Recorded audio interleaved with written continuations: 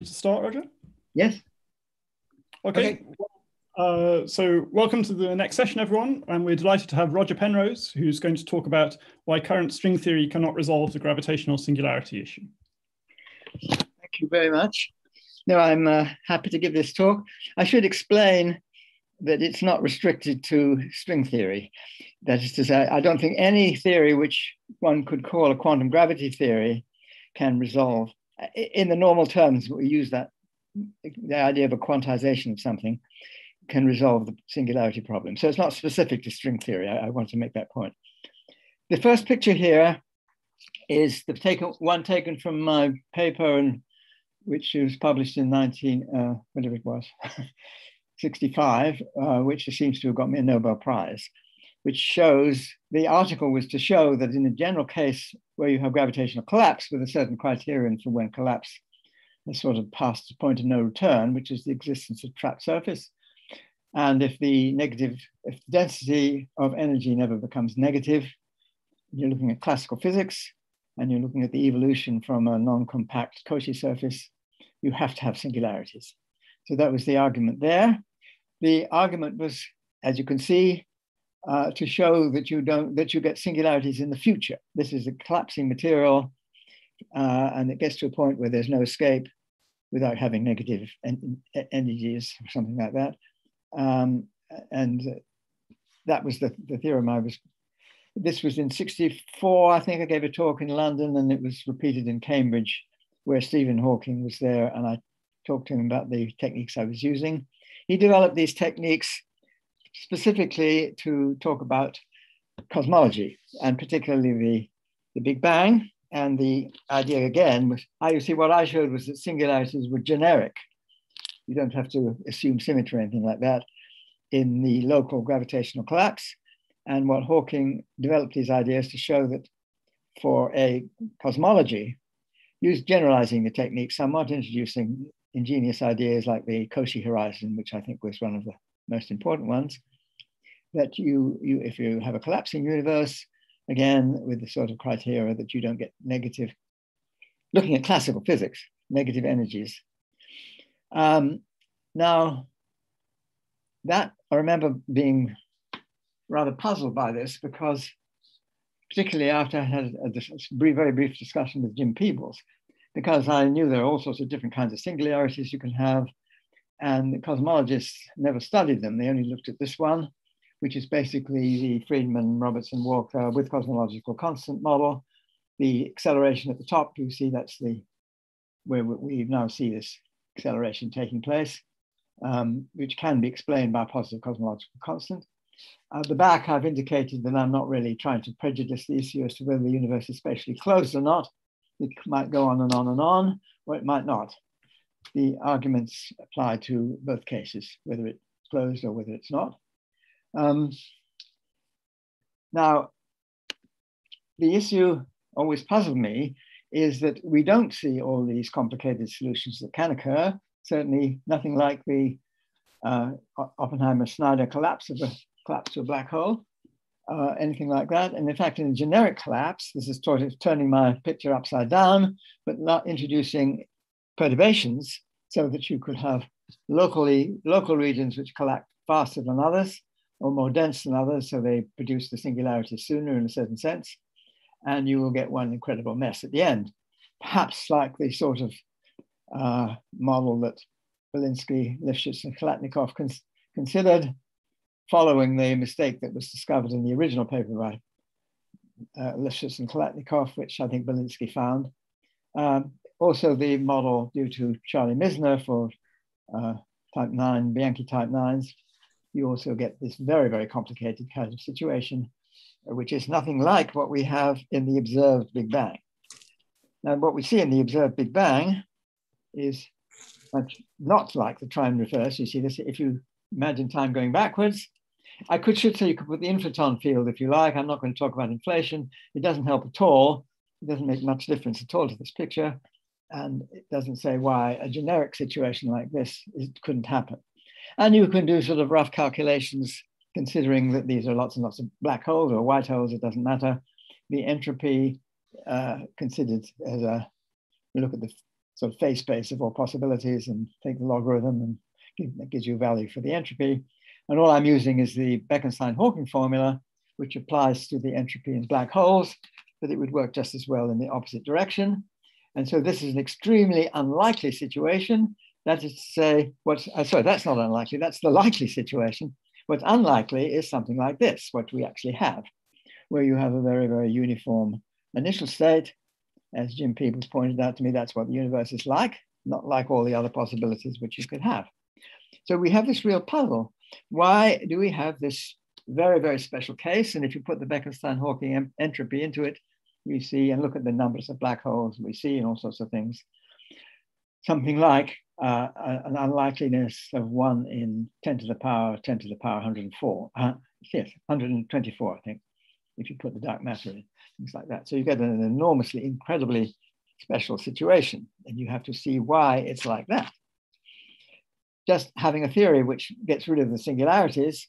So I used to think for a long time that maybe quantum gravity was a very, very strange theory, in that its quantum mechanics was very strange, as well as being not just a standard quantum mechanics, but something which was very, very time asymmetrical. I couldn't make much sense of it, but the general sort of feeling was there that some scheme that combines general relativity with quantum mechanics has to involve this extraordinary asymmetry. Otherwise, we have a very unlikely situation. And I should explain, put inflation, it doesn't really make any difference to this. It only deals with situations which are very, very close to Robertson-Walker. If they're very far from it, it doesn't do anything.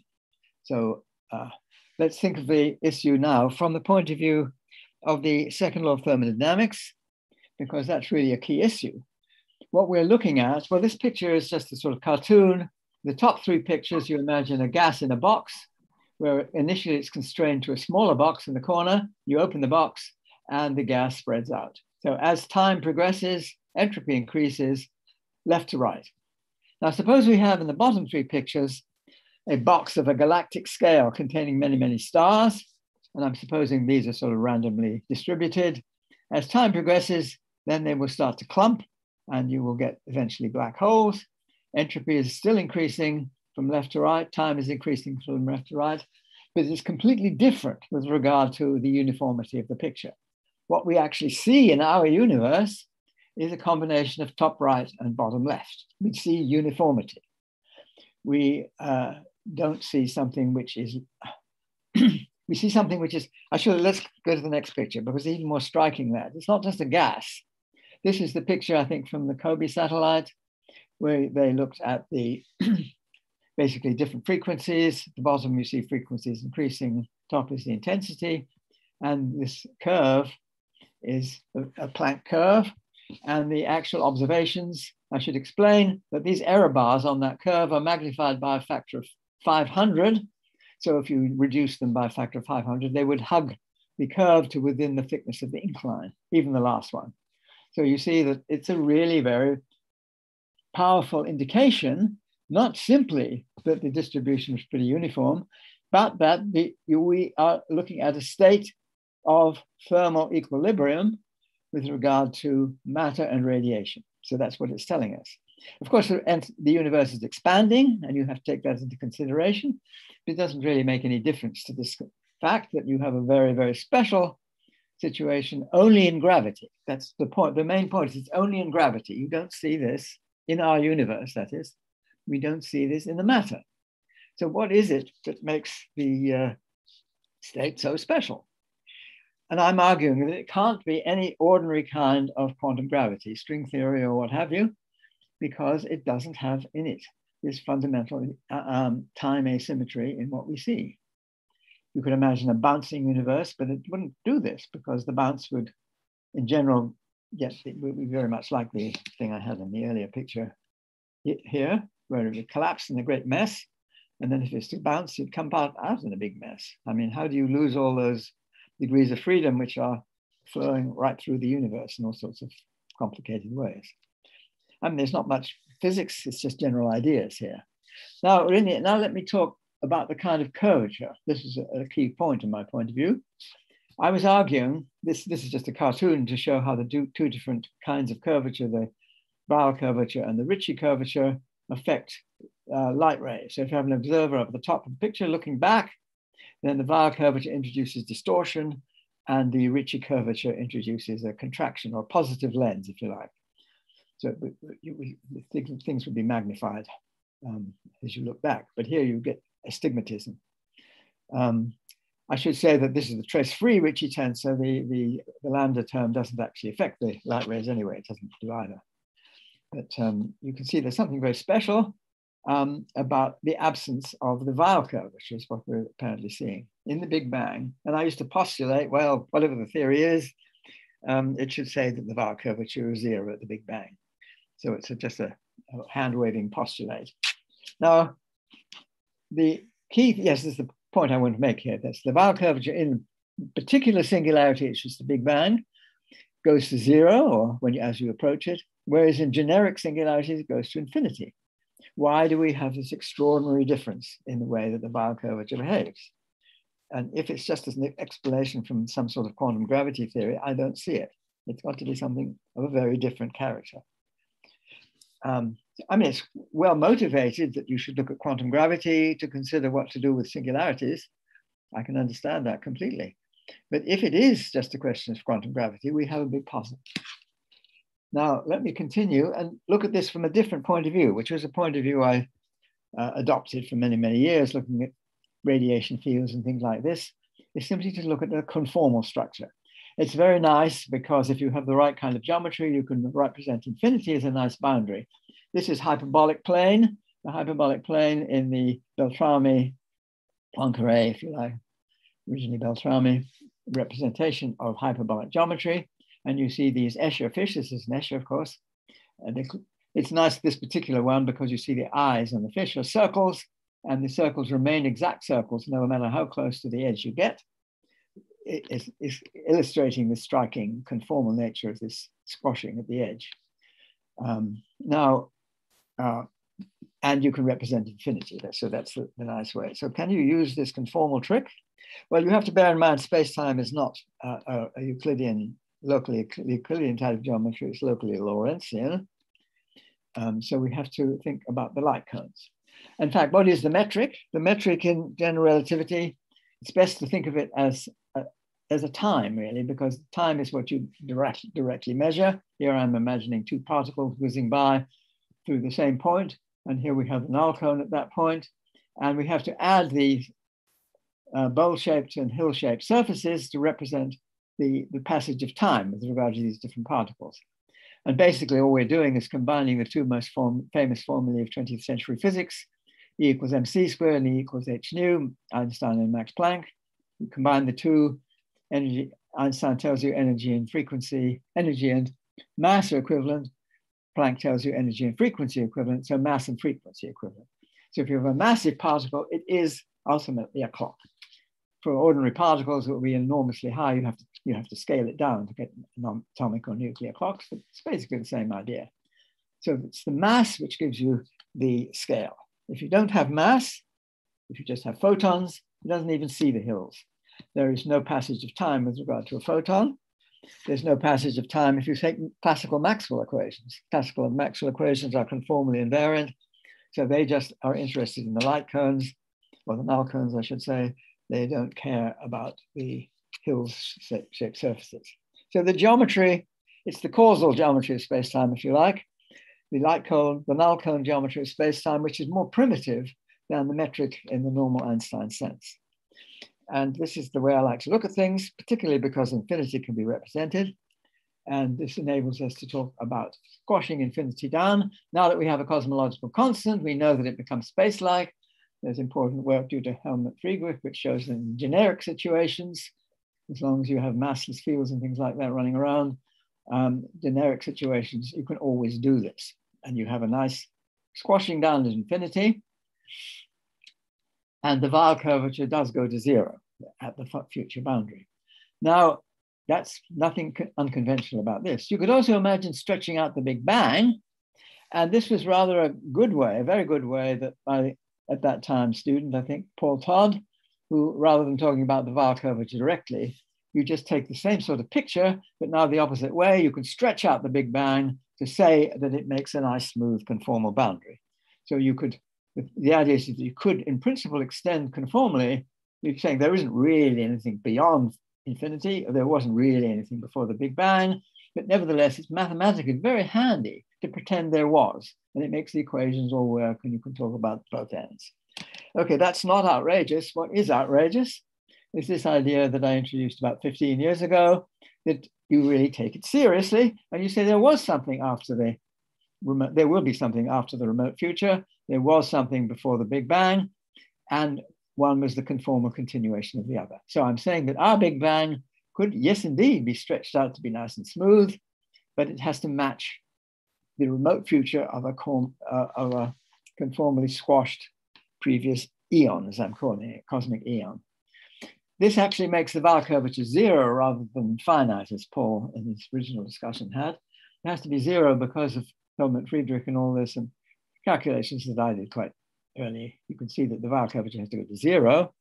And that means that because the Weyl curvature is a conformal quantity, it has to be zero in the next eon. So you do get a Weyl curvature hypothesis from this. You might say it's pretty outrageous. What about this cold, rarefied remote future being identified with this extremely hot, dense Big Bang? Well, you see the conformal things do just what you want, because the mass and the energy, the mass and the energy go the opposite directions. If I've got it, maybe talking through my head here. What I'm trying to say is that when you squash something down, it increases the temperature. If you stretch something out, it reduces the temperature, just because the way that energy, momentum, and mass and time are conjugate to each other. So you can imagine that this cooled, when you do the stretching, it will cool it down. So maybe the matching isn't so ridiculous. You have to have some hypothesis which tells you, because it isn't just photons in the remote future, we have hydrogen, we have probably stray electrons and positrons running around. You have plasma, and they might just become running around loose. And the hypothesis I introduce is that there is a fade out of mass in the remote future. The Big Bang is easier because you have very, very high temperatures, and you could say that the mass becomes irrelevant when the motion becomes very, very high. There is a physical assumption there, but it's a much weaker one to say that the mass fades out in the remote future. But I want to make both assumptions, and this makes the picture at least plausible. Now, for a long time, I gave talks on this, expecting that nobody could prove me wrong, so I could talk forever on the subject. But then I began to think if possibly you can have experimental tests.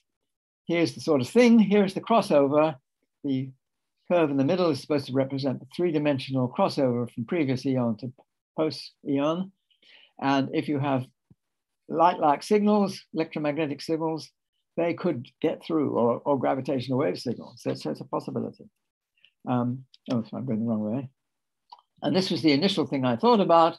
Is suppose you imagine supermassive black hole collisions in the previous eon, they would produce signals which we might be able to see.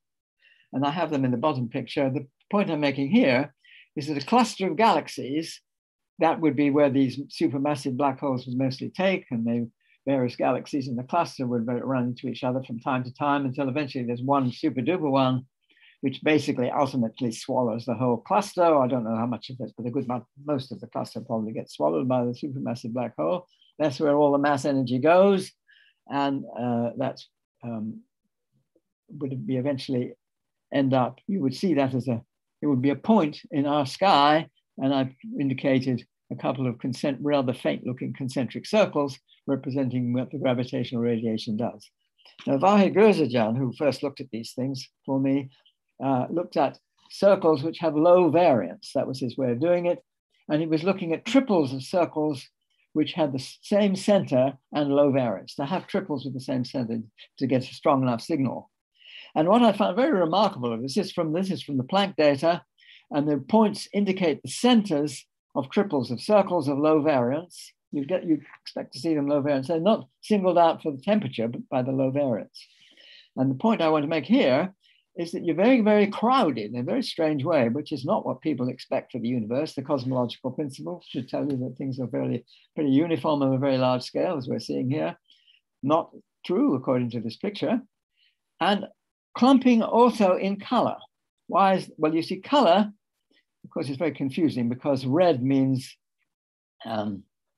low frequency, and therefore one normally thinks it's distant redshifted, but it's it is, no. Redshift, the blue ones at the top are redshifted because they're blue. The red ones at the bottom are blue shifted because they're red. That's because of the color coding. The redshifted ones at the top are not so distant because of the way it works. And you have to look at the way the signal comes to us. The nearer ones are the ones which are more blue shifted. I'm getting it the wrong way around, which are more red shifted. The nearer ones are more red shifted. Sorry? I just say about 5 minutes left. I've got 2 minutes. 5. Oh, I see. Okay, fine. Now, I really just wanted to point out that the top ones are relatively close in the sense that they're inside our particle horizon.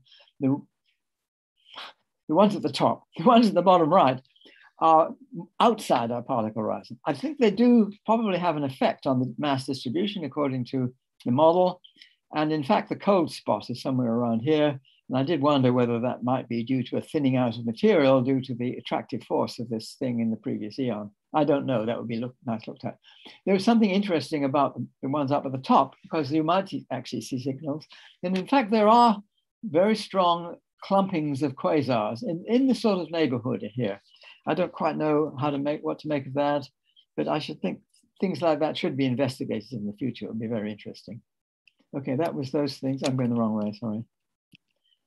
The final thing I wanted to say about the other type of signal which we've looked at, there are other possible signals we could look for.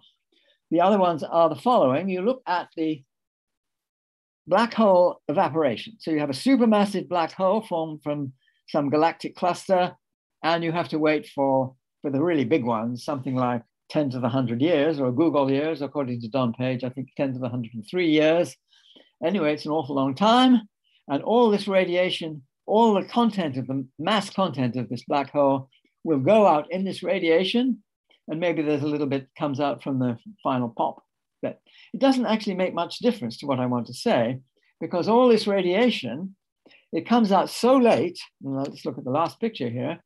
This is a picture from the paper in the monthly notices of the Royal Astronomical Society by myself, Christoph Meisner, Daniel Ahn, and Pavel Mirovsky.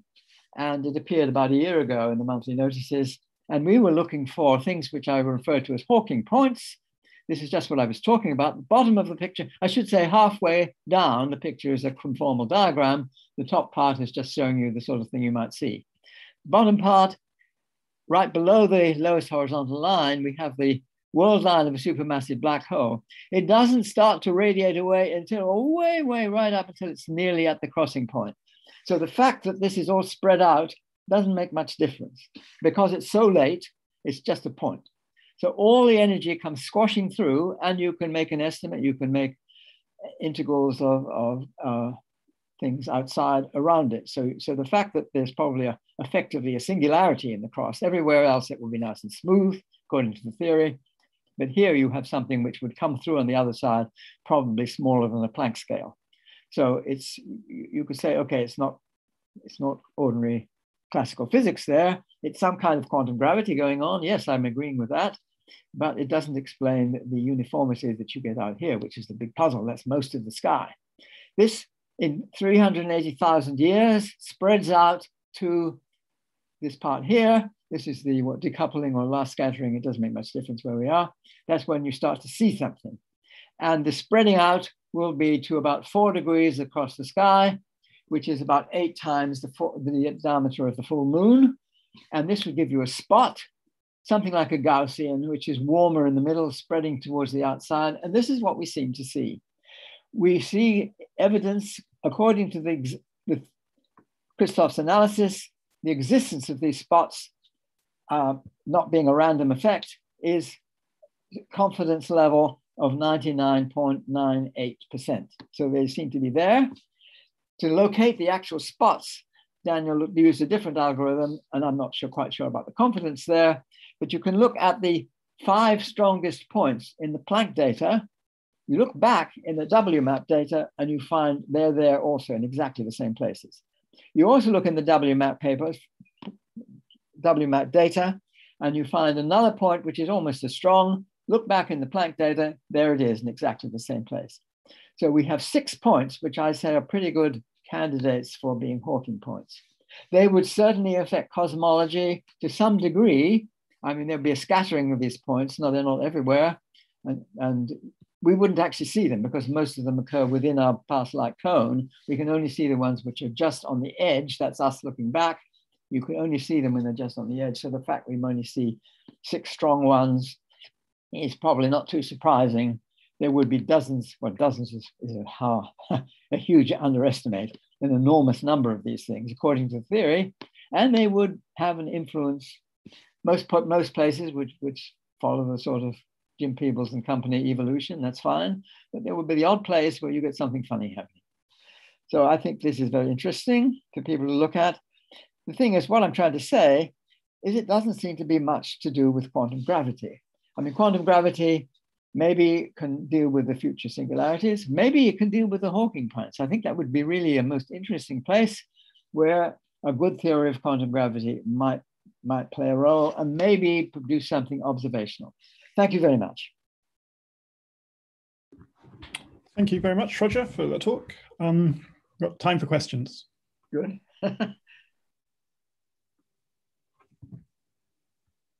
Cameron, you have a question. Yes, thank you very much, Roger, for a beautiful talk. So I want to make sure I understand. Part of the issue that you're raising about the singularity makes an assumption that any theory of gravity which uses Einstein's theory will have problems resolving this issue. But suppose we say that we have a theory for which Einstein's theory breaks down as we approach Big Bang time. And not just by adding 1 or 2 terms or whatever, but actually the whole thing breaks down by the emergence of infinitely many light modes with a dual space emerging and all that. Then, as far as I can see, there would be no argument that that kind of theory, if we have such a theory, would not resolve this problem. So given this, I think in the context of string theory, we do see this happening again and again. That is, when we approach singular points, namely if you go back to infinitely dense situation or high temperatures, you always get some kind of a dual description, and the theory that you're dealing with breaks down due to the emergence of many light modes. So potentially that could resolve the issues that you're mentioning, as far as I can see. Well, I don't quite follow it. I mean, I don't know the details of what you're saying, but what it would have to do is something very different as you approach these singularities in the future from what happens when you approach the singularities in the past. Yes, exactly. So in other words, it could be that when you're approaching, for example, black hole would be different from the singularity of the Big Bang. Where does the difference come in the theory? I mean, you say it's not GR, some other model, is that right? Right. So for example, if your space is contracting, it's very simple. I will give you a very simple model in string theory where we do know what happens. So if you take the universe to be a box, and if you suppose you shrink the 3-dimensional torus and you shrink the size, you know that after a while where the size of the box is smaller than the string size, the description breaks down. Einstein's theory breaks down. For black hole, you don't have that description, that issue at all. So in other words, there's 2 different situations that we're having. I haven't understood why it's different in one direction of time from the other direction of time. No, I'm just saying that the situation where the universe is shrinking is very different from the case where you have a black hole collapse in the context of string How theory. does that difference appear in the mathematics then? Yeah, so I'm just explaining it. So if you take a universe given by a 3-dimensional box, so you don't think about the black hole as coming emerging, let's say, for a 3-dimensional torus. I'm just saying, if you imagine the universe as a 3-dimensional box, we do know a situation where we get a dual description when the universe becomes smaller than a string scale, a certain particular scale. Whereas that's not what happens in the context of black holes. So we do have this asymmetry. And so I think what you're pointing out is the issue that you would it's natural to have a dual description taking over. And I think I wholeheartedly agree with that picture, that we cannot have a single Einstein's picture covering the whole regime. Perhaps we could move to another question. I think Samir was the person who got in there next with a question. Okay, let's have another question. Hi, thanks for that wonderful talk. I wanted to point out something that we are seeing from string theory, which might have this asymmetry that you were talking about. Okay. So in one picture we are finding from string theory, instead of black holes, we get these things called fuzzballs, which are large constructions of strings and brains, which are like the microshades of black holes. And the point is, of course, because the Bekenstein entropy is so large, the picture of the quantum gravity vacuum changes. Instead of just having structured the Planck scale, what seems to happen is that you have virtual fluctuations of these black hole microstates of all sizes, because the unlikely fluctuation of a large mass object is cancelled by the large entropy of those large mass objects. They exactly cancel. So you have a picture where you have these virtual fluctuations of large things all over, except this is where there is an asymmetry. In an expanding cosmology, the very large virtual fluctuations of the black hole type states haven't had time to form. And you need this to actually reconcile some paradoxes with cosmology, exactly of the kind you were mentioning. So the same thing we need to solve the black hole puzzle, the existence of these virtual black hole states also shows us an asymmetry in cosmology, because extended virtual fluctuations cannot form until the light has had time to cross across that distance. I was just wondering if something like this kind of asymmetry might address what you were asking. Well, maybe it would if I understood it better, but I can't quite see. You say fuzzballs or whatever it is. I don't have time to perform. Well, why do you assume that the before was of such a special nature? I mean, there's a big assumption which is put into the theory. Is that right? You have to say, you have to wait until some features appear in the model, and then they appear. Whereas when you're looking at the collapse situation, you take a different philosophy. I mean, it's sort of, it sounds to me awfully with these descriptions. Maybe I just don't understand the things you do better, which is probably true because I don't. But I mean, you have to have something where you really treat the time in an asymmetrical way. Because you say, okay, something doesn't have time to form, but then what was it that you decree was before I mean, there has to be a before in order to wait until something happens. No, I agree. I don't understand the initial conditions very well. So, but maybe we can talk offline so other people could also. I can understand. Okay, thank you. Thanks for your comment. Maybe we could take a question from Edward Witten. Of course. Just a very small comment. The conventional explanation of the simplicity of the Big Bang is simply that we're only seeing back to a post-inflationary epoch. But that doesn't work, you see. I mean, well, you see, inflation doesn't work either, because in my scheme, I mean, there's one question about the observations, which is a separate issue, because I can't really see how you can have inflation with CCC. It just doesn't work, because it expands the conformal gap between the Big Bang and what the last scattering, if you like, is enormously stretched, and so you have no chance of propagating effects from one side to the other. Of course, that's not a criticism with regard to models which aren't mine. With my model, I'm saying that you can't have inflation, but I'm not quite sure I understand your point that you're only looking at post-inflation. You see, you have to have some theory which tells you pre-inflation. I mean, that's where the quantum gravity be entering anyways. Well, the point of inflation is that exactly what there was pre-inflation tends to get lost. All those complexities in practice we don't see because we only see the post-inflationary universe. Well, there's a huge number of assumptions involved there. You're saying that inflation is taking place in something which you don't see. I'm not sure I understand the logic of it. Upamanu, maybe we could take your question. Yeah.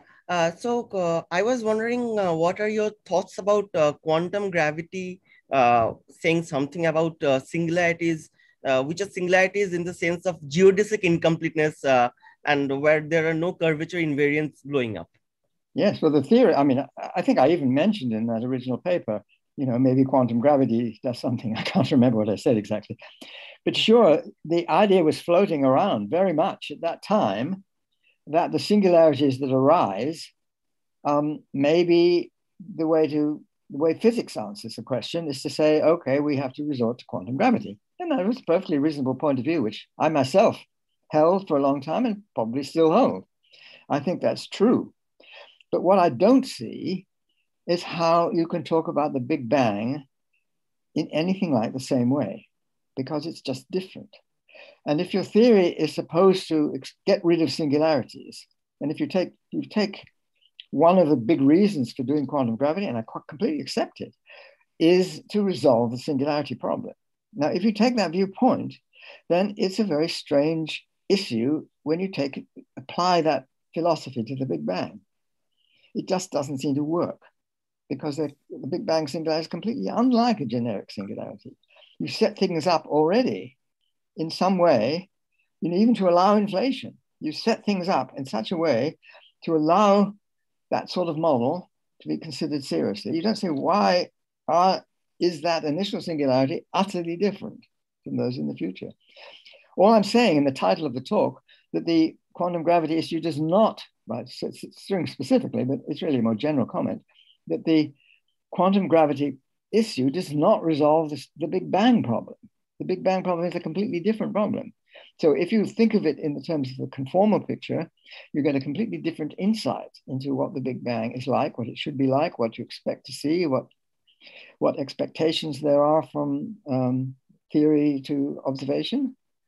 And it gives you a lot to work with. Whereas if you're just playing around with quantum gravity ideas, which fine, I'm very supportive of doing it. I don't want to give that impression that I'm against it.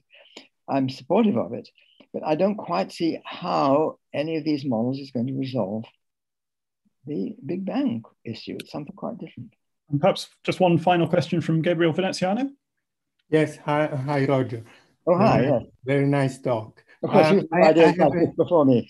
Go on, yes. I have one comment to what Kumrum said and one to what Ed was saying. To Kumrum, I think indeed you don't have to distinguish crunching or Big Bang singularities. What you see clearly in string theory is that when the curvature exceeds a certain value, which is still much smaller than the Planck value, can I there are corrections. When you say curvature, do you mean either Weil or Ricci curvature? Yes, either Ricci or Weil, the same, you get corrections. Now, honestly, we don't know for sure what happens to a space-like singularity like the Big Bang. But we know that there are corrections which become order 1 much before you reach the Planck scale. Now, the second comment is just to perhaps explain better what Ed Witten was saying. I think there is a confusion about what now most cosmologists call the Big Bang and what you were referring to. Namely, the Big Bang, the physical observable Big Bang is defined, if you want, as the end of inflation when the universe reheats and there is no singularity there. Okay, well, that's very much consistent with your point of view that you put forward. And then, of course, this Big Bang has nothing to do with the beginning of time. It's the end of inflation. And then you are perfectly right that still you have to understand how inflation comes about from some initial state. And that could be either your way of thinking, or maybe you just pick up one patch in your very inhomogeneous initial Big Bang, and that small patch becomes itself large, homogeneous, flat, and it eventually becomes our universe. I understand the point of view, but it seems to me that none of these things really resolve the problem. I mean, I talked about some of these things in one of my books. I can't remember. I think it was Fashion, Faith, and Fantasy, where you imagine, the point you were making at the end about maybe we're lucky to find out, or lucky is the wrong word, but we find ourselves in a particular place where huge amounts of expansion took place, and that is anomalous. And of course, we have to find ourselves where we find ourselves, in a place where consciousness can arise on some planet or something like that. And so that singles it out. But I never quite understand why lots of little ones like this wouldn't be much more likely than one big one. That is to say, okay, we've got our neighborhood, maybe take our galactic cluster. That's good enough. And then why didn't it do something completely different outside that? I mean, this is more like this sort of anthropic argument, if you like. Yeah. So I can't quite see why arguments, I think they're okay, they're worth trying, but I think it's not the right track, because you get yourself one problem after another. You have to say why. Maybe we should all thank Roger very much again for a very nice talk. Okay. And I think it's time to move on to we the next can keep discussing on Slack. Yeah. Thank you for your questions, everybody. Thank you. So, Albert, are you there? Yes, I'm here. So, hi. Hi. Hi. Yeah, maybe I can try to share the screen, but probably first, because there's still the previous slide. Oh, you can share. You can share right over. It will take. Okay. Do you want me to close my things down somehow? Sure. Unshare. Did I unshare? Perfect. Yep. Work. Okay, fantastic. So with apologies for the slightly delayed start, we're now very, very happy to have Alba Grassi here, who will tell us about a geometric approach to black hole spectral theory. Okay, so hi everyone. And well, first,